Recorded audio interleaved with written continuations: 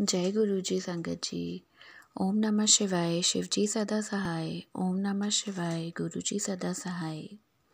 Today I am going to read chapter 16 of Surcharged with Divine Love, written by Tukmini Auntie.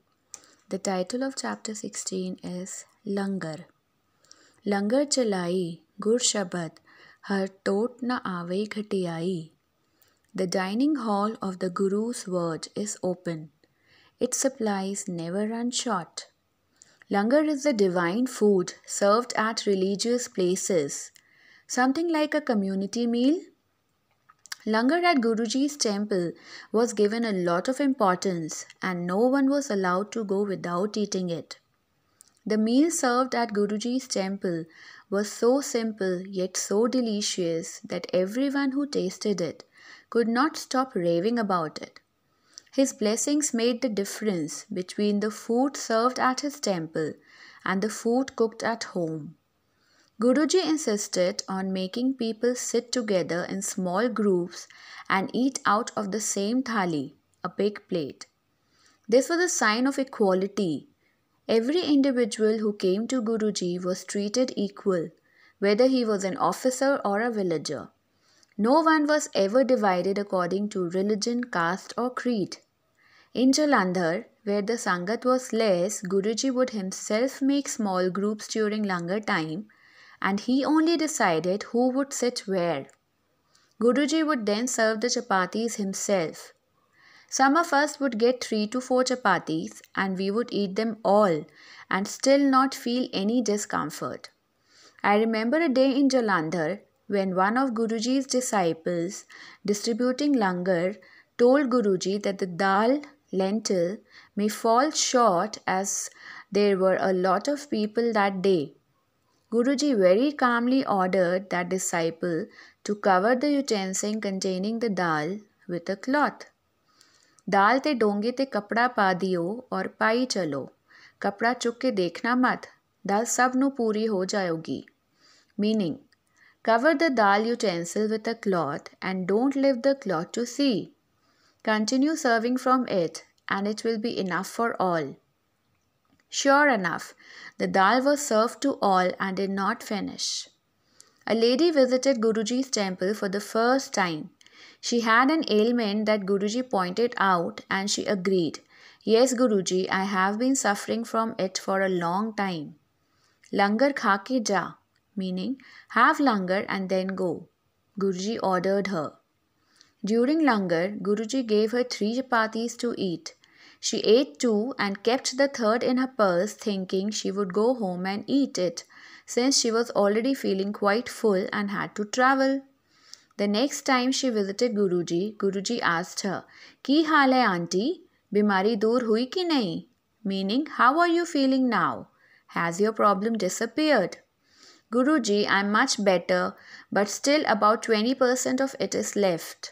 She replied, "Oh, ਇਸ ਵਾਸਤੇ ਤੂੰ ਇੱਕ ਰੋਟੀ ਗੁਰੂਆਂ ਦੀ purse ਵਿੱਚ ਪਾ ਕੇ ਲੈ ਗਈ ਸੀ ਕਿ ਗੁਰੂ ਜੀ ਨੂੰ ਕੀ ਪਤਾ ਚੱਲਣਾ ਹੈ ਜਦੋਂ ਮੈਂ ਕੁਝ ਖਾਣ ਨੂੰ ਦਿੰਦਾ ਹਾਂ ਉਹ ਇਸ ਮੰਦਿਰ ਵਿੱਚ ਹੀ ਖਾਣੀ ਚਾਹੀਦੀ ਹੈ ਇੱਥੇ ਦਵਾਈ ਤੇ ਬਾਹਰ ਮਿਠਾਈ That is because you smuggled a chapati out of my temple thinking you will eat it later and Guruji will not come to know. When I give you something to eat, it is to be consumed in the temple itself. Once it goes out, it's ordinary food. The langar served at Guruji's temple was blessed and charged by his powers. It was so blessed that many people got cured just by eating langar. The langar was always vegetarian and made by only those who Guruji instructed. Many times spicy chutney would be served along with langar and Guruji would announce that people suffering from ulcers must eat the chutney as it would cure them. During the initial days when we met Guruji, spoons were not allowed and the curries were to be finished with the chapatis. Many times I would try to get a spoon and each time Guruji would catch me by my hand and take me back to my plate. "Spoons not allowed," he would say and smile at our incompetence. If you had curry left on your plate, you had to eat another chapati. It was as simple as that. In Chandigarh, thankfully, the spoon finally showed its presence. In Delhi, Guruji started giving us langar seva. Each time we went to Delhi, he would say, "Chal sannyasi mandir mein," which meant we were to partake in the making of the langar. My sister, mother and I would reach the Chhatarpur temple in the morning where the langar was prepared for the night. The preparation of the langar was an enjoyable experience and we all thank Guruji for considering us worthy enough to prepare langar for his sangat. I had heard that each chapati that was made in the langar had an om or an ek omkar or a swastik sign on it, but had never believed it. One day I sat down to make a few chapatis and I saw that each and every chapati had a sign. I picked up chapatis at random and could not even find one that did not have those signs. One day a lady requested Guruji to allow her to make langar, to which he said, "Auntie tenu hale 25 साल और लगांगे मेरे लंगर विच काम करन नू हर कोई मेरे लंगर विच काम नहीं कर सकदा. It will take you another 25 years to be ready to take on this seva. Not all are allowed to prepare langar."